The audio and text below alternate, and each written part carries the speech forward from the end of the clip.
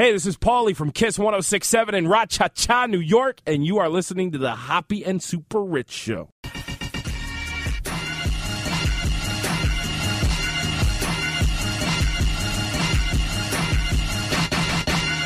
All right, welcome back to the show. It's time for some classy news of the day. But real quick, Ryan, where can people find your work online? Follow me on Twitter at Ryan Stuprich, STUPRICH. How about you, Mr. Risky? Follow me on Twitter at RRisky16. And you can check out me at the gym, and you can check me out on Twitter at HoppyRadio893. And you can call the show 630-785-2510. That's 630-785-2510. And what does this say if an artist wants to submit their music? If you know a great unsigned artist, we want to hear their stuff. Obviously, we do. Tell them to submit their music to theedgeonair.com theedgeonair at gmail.com. That's theedgeonair at gmail.com. And we will add it to our playlist.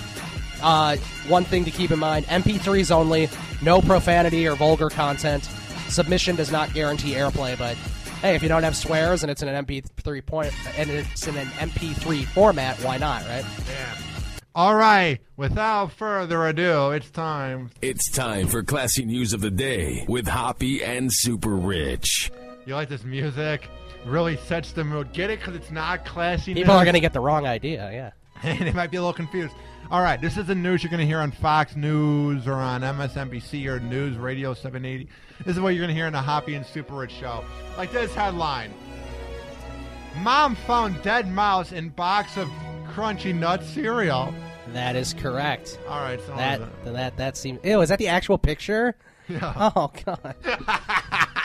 This is a serial crime. Hey. A mom in the United Kingdom is super serial about her kid's breakfast. She's ratting out ratting out Kellogg's. God, that's a bad pun. What a horrible pun. After Whoever she found wrote that was probably so proud of himself. That's a horrible pun. After she found a dead mouse in her 2-year-old grandson's box of Crunchy Nut cornflakes. Ew. Just imagine you're just like eating the like cornflakes and you see a rat in there. Ew. Oh, God. It's horrible. Yeah. All right, let me get back to the article.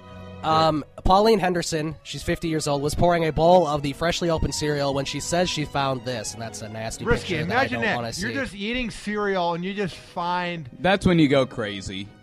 Yeah. That's when you just start screaming. I mean, I don't know what I would do. I don't eat much cereal. Oh, I'm a cereal addict, dude. Yeah, I don't eat very much cereal, except that were to happen to me, I'd probably go flip out. Yeah, I definitely wouldn't eat that brand of cereal again, which was... I'd definitely not buy that again. Crunchy Nut cornflakes. I'm not even sure if they have that in America.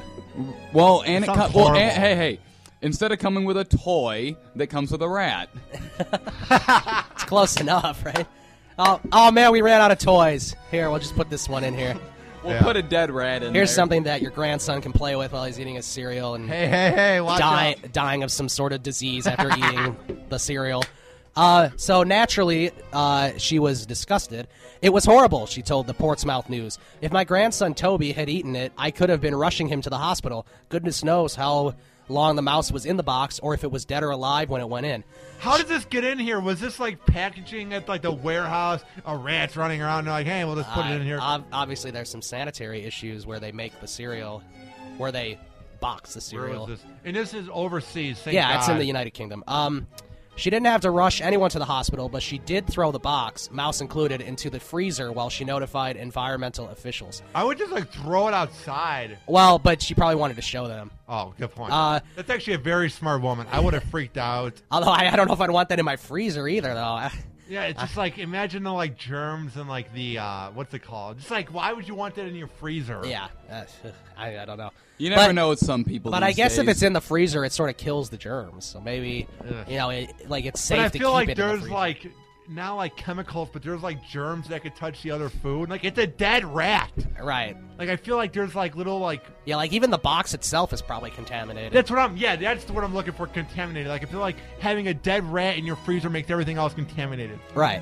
So a representative of the supermarket Tesco where Henderson reportedly bought the cereal. I love me some Tesco. Told the Daily Mail that the find is concerning. Clearly, that's very concerning. Well, yeah, you would hope finding a rat in your cereal is concerning. So it doesn't happen every day. Like, I had cereal last night. I didn't see a rat or like a squirrel. Hey, it's okay because I'm pretty sure they're going to say, oh, well, that's the first time it's happened. It probably won't happen again, and then it will.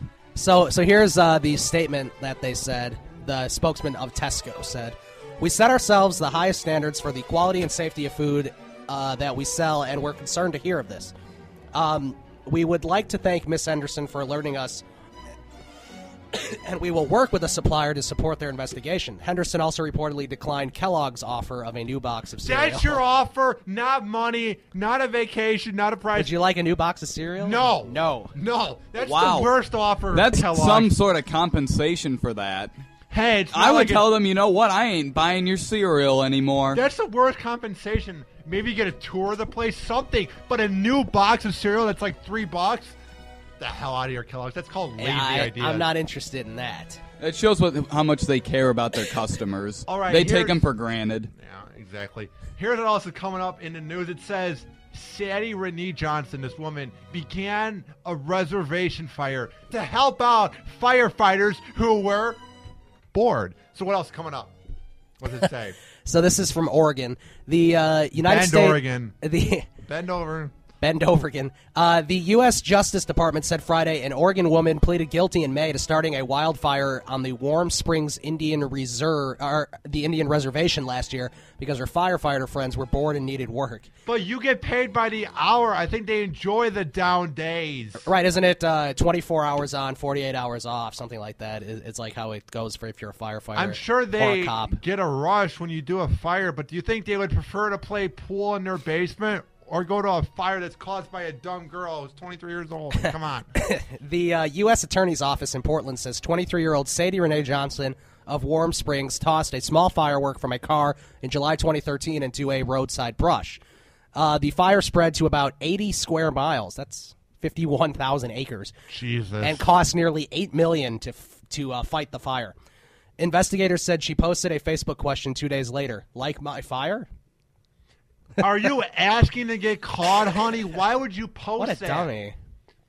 So KTVZ-TV reported that it released details of the case Friday while the wildfire season is underway to underscore the danger of such reckless actions. Her sentencing is scheduled for my birthday when I turn 21, September 3rd. Maybe you'll get a good birthday present and she'll go away for a while. Call the show. Have you ever set a fire just to help out your bored? Hope not. Firefighter friends, 630-785-2510. Have you ever found maybe not a dead rat in your cereal? We hope you haven't found a dead rat in your cereal. But have you found like some weird like thing in your cereal? 630-785-2510. All right. It says right here, man fakes his kidnapping so he doesn't have to party with his girlfriend. Now, before we get to that. That's a healthy relationship. Yeah, you have to wonder how annoying is that girl that you would pretend that you got kidnapped just so that you're not around her. Like, how irritating, how nagging is she that you would say, yeah, I'm kidnapped. Sorry, I'm not going to be home. And here's my second. That's kind of weird. Like, oh, hey, I'm being kidnapped. I won't be home for a while. And here's the second part. What did he tell her? Oh, don't call the cops. I'm going to get this fixed in the next few days. See you in a few days, honey. Like, when you say you're kidnapped, your girl's going to call the cops to find out where you're at. Like, does he think she's going to be like, okay, see you in 2 years if you're not dead? Like, what? I don't think so. All right, so here's the article. Let's go clubbing. All right, what does it say? Man fakes kidnapping so he can party without his girlfriend. Oh, geez. Lots of men tell stupid lies to their girlfriend, but not all of them end up involving the police. A British man, again, God. What's going on? It's becoming the new Florida. A British man was fined after he texted his girlfriend saying he'd been kidnapped over a debt equivalent to $82. Only $82. He said he told the lie so he could continue to stay out partying.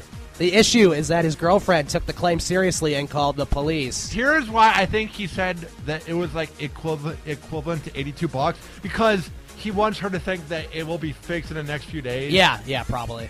But she called the cops anyway. I would call the cops if I found out. Like, yeah, I would too, especially if he was serious, which he sounded serious. I just don't know. In what world is a girl not going to, like, I'm not saying overreact, but she's just not going to call the cops? Like, what road is that going to happen when she's like, okay, see ya, maybe. Who knows? Hopefully you don't die. Bye. Yeah, I remember there was one time in Ohio, there was a mother who said her and her daughter had been kidnapped and they were in the trunk of a car, and then someone saw them in Disney World having fun. That's funny. This is like, That's I think this funny, is back when I was in middle school, Wow. or maybe freshman year in high school. Yeah, I remember that. I was just kind of like, wow. There are some crazy kooks out there on the road. So Oh, and the best part is they had actually found the car that with the same license plate that they had reported, and it was like a limo driver. Oh, yeah. Are you serious? Yeah. That's All right, funny. what does it And then say someone here? saw them in Disney World. Wow. Police were not pleased when they learned the kidnapping was a hoax, with a spokesman calling it one of the most foolish and irresponsible incidents ever encountered by the department. Well, you would hope. I mean, if that's not the most irresponsible thing to happen to the department, what's more irresponsible? You know what I mean? Right. So considerable resources and time then went into finding this man who it transpires made the entire thing up so he could stay out and party. The 32-year-old was found after police checked closed-circuit TV footage. God, get your taken life together. close You're to home. 32 years old. You're 8 years away from being 40. Do you need to be out all night partying? Maybe you should settle down with this girl or get rid of her. You're 32 years old. Why are you with a girl that you don't want to be around if you're out partying all night and you're going to lie about it? He's probably one of those guys who thinks he's just a loser and won't find anyone else. Yeah. The man's friend was arrested on suspicion of kidnapping, but then released after his friend confessed to the ruse. Yeah. Although it seems like a terrible excuse, other people have used kidnapping to ineptly conceal a night of partying from their significant others. So there was a Texas man in 2013 who did it, and yeah, there's obviously been other things too. Like, how much do you hate your life when you have to lie to your girlfriend and say, yeah, I've been kidnapped, when you're out doing ecstasy and drinking at 7 a.m.? Think about it. Oh, we're about to drop the bass, right? Man, this makes me want to go rave. Who wants to go to zero gravity right now? Oh, yeah. With all the 13-year-olds. Let's go. With the drop zone. Right. Get it, Ryan? Yeah, yes, I get it. Yeah. I just like this beat. It, like, sets the mood. Like, yeah, my girl's so annoying. I might just tell her that I've been kidnapped. And they're all like, great idea! Like, imagine it in the, like, drunken British manner. Right. Like, do the voice real quick. I'm going to go out partying now. Goodbye. Don't call the police. I will be terribly fine. I've been kidnapped. God, I suck I at will voices. be back in a couple days. Do not call the police. Until what, $82? We'll get it figured out. My God. Don't worry about me. I just don't want to see you right now. You're annoying as hell. Oh, my God. Here's the moral. If your girl is that annoying that you have to lie that you're out partying or that you've been kidnapped, just break up with the chick. The Hoppe and SuperRICH Show. This is an official broadcast of Hoppe Radio. For more info, check out hopperadio.com and hoppesworld.com.